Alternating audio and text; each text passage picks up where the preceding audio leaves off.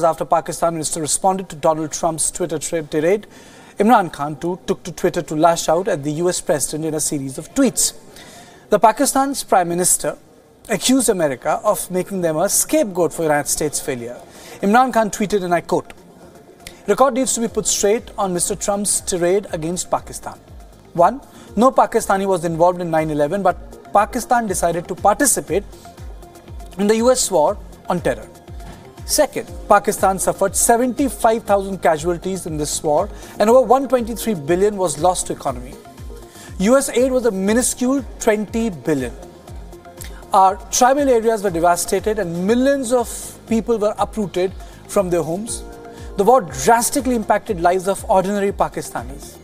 Pakistan continues to provide free lines of ground and air communications. Can Mr. Trump name any ally that gave such sacrifice?" He added, and I quote, "Instead of making Pakistan a scapegoat for their failures, the US should do a serious assessment of why, despite 140,000 NATO troops plus 250,000 Afghan troops and reportedly 1 trillion spent on war in Afghanistan, the Taliban today are stronger than before." Earlier in the day, Pakistan's human rights minister also lashed out at Donald Trump.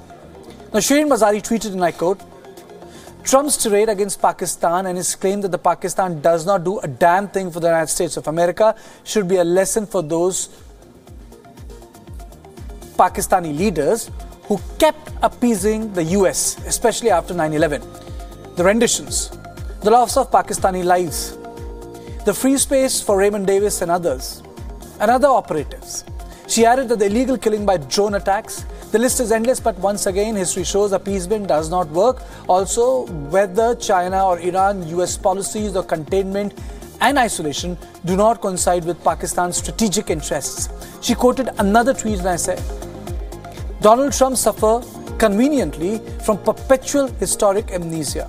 Both Shirin Mazari and Imran Khan were responding to an interview Donald Trump gave on Sunday, defending his decision to cut aid to Islamabad. Trump had said, and I quote, "Pakistan does not do a damn thing for us." The US president added that it was Pakistan that provided safe haven to terrorist Osama bin Laden. Trump tweeted, and I quote, "Living in Pakistan right next to the military academy, every day in Pakistan, he knew that he was there. And we give Pakistan 1.3 billion a year." And he accuses them of knowing that Osama was there. So he writes, and I quote him, "Laden lived in Pakistan. We are supporting Pakistan. We are giving them 1.3 billion a year, which we don't give them anymore. I ended it because they don't do anything for us. They don't do a damn thing for us." Unquote. Now, Trump's latest criticism of Pakistan comes ahead of the 10 years anniversary of the 2008 Mumbai terror attacks. It also comes just weeks after Pakistan's record on terror was discussed between Indian Prime Minister Narendra Modi and US Vice President Mike Pence in Singapore. It also comes days before Indian Prime Minister is scheduled to meet the US President during the G20 summit in Argentina latest this month.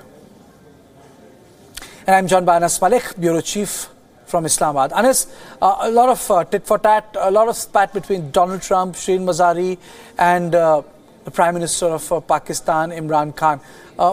I don't think, there is any other, more political elbow room to vitiate the atmosphere between United States and Pakistan. Well, yes, this is one common thing that Donald Trump has enabled the Pakistani opposition and the government to unite on one platform. The opposition parties, that includes the Pakistan People's Party and the Pakistan Muslim League Nawaz. Former Foreign Minister Khwaja Mohammad Asif from the Pakistan Muslim League Nawaz, he tweeted last night, and he said that the only price that we're paying to the war of the United States, the war on terror that Pakistan has went into, is the price of blood. That is a heavy price that Pakistan is paying. Just a while back, the former Foreign Minister of Pakistan, Hina Rabbani Khan, she made a statement while talking to the Pakistani media, and she said that it was rightly called for by the Pakistani Prime Minister to call out on the United States President, because it is to be known that what has the United States done for Pakistan?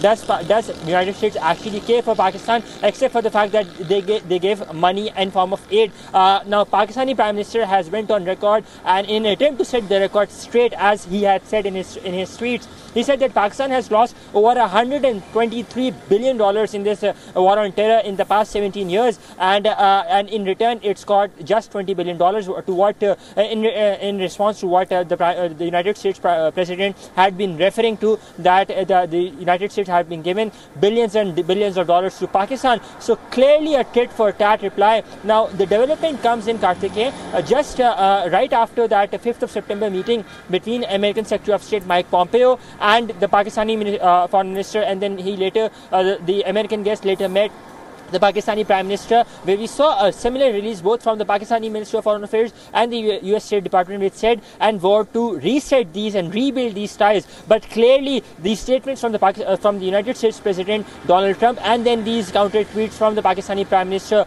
they indicate that these relationships are further narrowing down, and it's certainly not on the verge of being resetted as of what was claimed on the 5th of September. Yes, Karthike. Anas, thank you very much for this update and joining me from Islamabad on this issue.